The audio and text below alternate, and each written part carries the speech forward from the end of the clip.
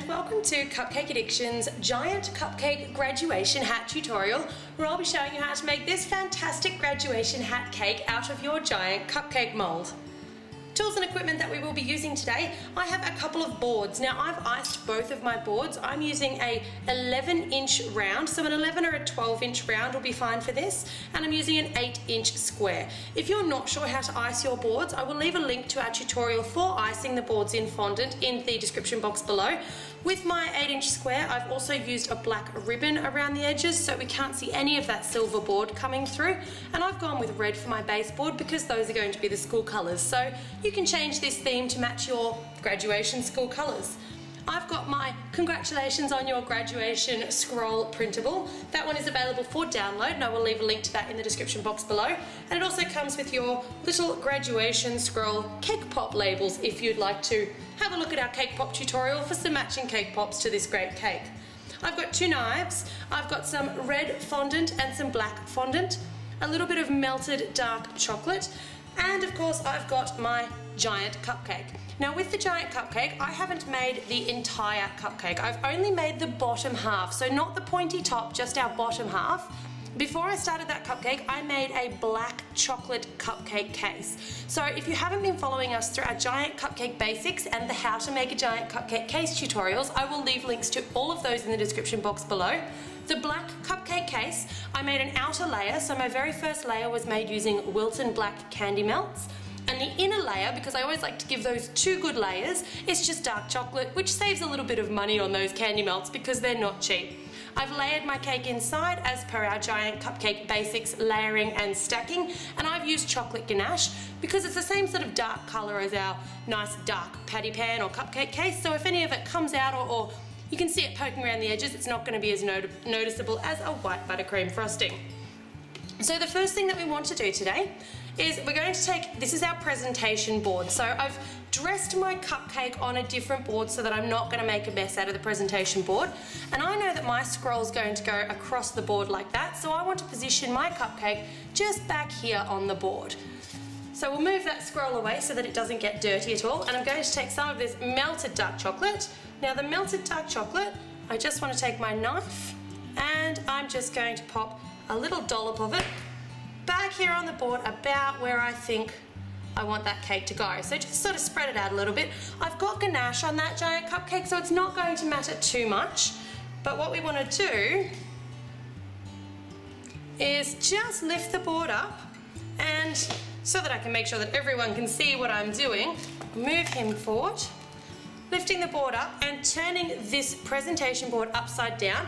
You want to position your chocolate blob right on top of that cake, and then holding both of them together, flip it. Now you should have your giant cupcake positioned nicely on your presentation board, and you can get rid of that other board that we've been using temporarily. At this stage you should have something that looks like this. Now if you're not going to use that graduation scroll, obviously yours would be in the middle. What we want to do from here, you'll see I've got a little bit of a gap around the bottom. Now I will also mention, you'll have a couple of lines in the side of your giant patty pan or your giant cupcake case from that silicone mould. So make sure that they're at the back of your cake and not at the front. We want to disguise this little gap that we've got going on underneath that cupcake. So we're going to take some of that black fondant and just roll a bit of a sausage. So I'm actually going to roll the sausage back here on the glass top because I do want a little bit of a stick. You don't want any corn flour or anything down for this, or else it won't stick quite as well to the bench. Too much corn flour and it sort of slides around. And I'm actually going to roll that quite thick, so I'm just looking at the gap that I've got in between the rim of my giant cupcake and the board, and I want to make sure that I completely cover that. Alright, now taking your knife, just cut off the 2 ends. Your ends will always be quite thick on the sausage, and I always want to make sure that my sausage seam is going to meet up around the back of my cake. So whenever you're making a cake, make sure that you always know where the back is, and I'm just going to rest that around like so. You can use a little bit of water to stick that down if you like. I'm not going to today, because I know that I'm going to push it in. So I've just cut the back, and you can see it's all sitting there quite sort of loose. So now just take your finger and just push it into those gaps. So you really want to you want to go with those little grooves of the giant chocolate patty pan or cupcake case. And you'll see it's actually stretching out a little bit. So start at one side, go all the way around, and you'll cut off a little bit more as you get to the back. This is one of the reasons that I didn't bother using water here, because I didn't want to stick it and then have it move a little bit as I was repositioning that black sausage. All right, taking your knife, just cut it off, and there we go. So that's just neatened up the base of our giant cupcake, or our graduation cap base. And you can take that fondant, put it back in the Ziploc bag so that it doesn't dry out. Now we're going to attach the graduation hat top, or the board. So you're going to take that melted chocolate again and the knife, and you don't need too much here, so just a little bit of a glob of melted chocolate. And take your board. Now with my board, I've got my little spot where my ribbon has met up, so I want that at the back, and I'm going to position it sort of on a bit of an angle like so. So you can see how it's going on there, and I'm just going to sit it down on top of that bit of chocolate, and we'll put that off to the side to let it set, and then I'll tilt it up so that you can see what's going on there. Now while that's all happening, we're going to get rolling our red tassels to match our red board in our school colours. So for your tassels, you're just going to take that red fondant, and I actually rolled mine into a sausage again, but I rolled it quite thick. So once again, I'm going to do that on my black bench back here.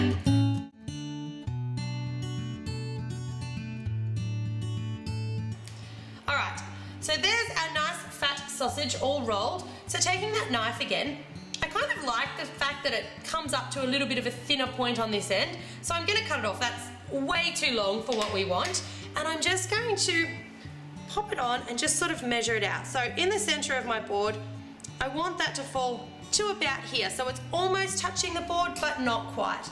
So just cut it off when you're happy with the length, and then we're going to just push out just the last sort of inch or 2 inches. Just push it out on your board with your finger so that it's kind of flat, and also with the very, very top here, just push that down so it's a little bit flat. That's just going to give us something to adhere it all to, or adhere the chocolate to. All right, now taking your knife, we're just going to make some tassels at the very bottom here. So just cutting. See there, some of them I'm splitting in 2 again at the bottom. So I've gone 1 tassel in the, sort of 1 tassel coming down, and then each tassel I've split in half again at the end. And that'll just make them look nice and full. Now just taking your fingers, you just want to sort of round each of those little tassels off. So I'm really just going to kind of just mold them a little bit.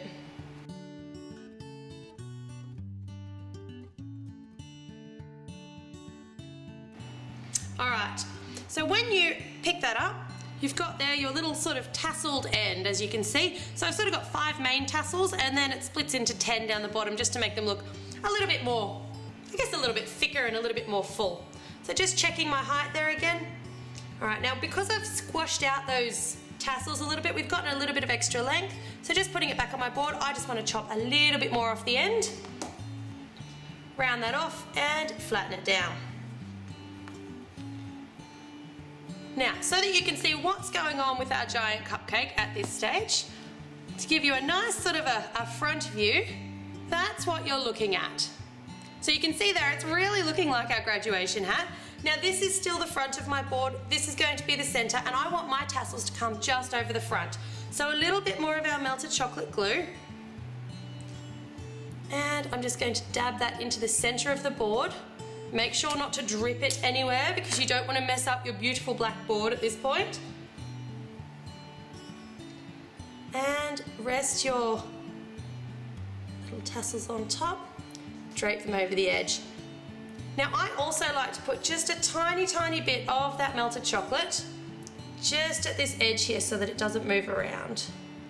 So once it's positioned and you're happy with how it's positioned, just another little tiny, tiny dollop of melted chocolate just wherever it's going to sit on the board.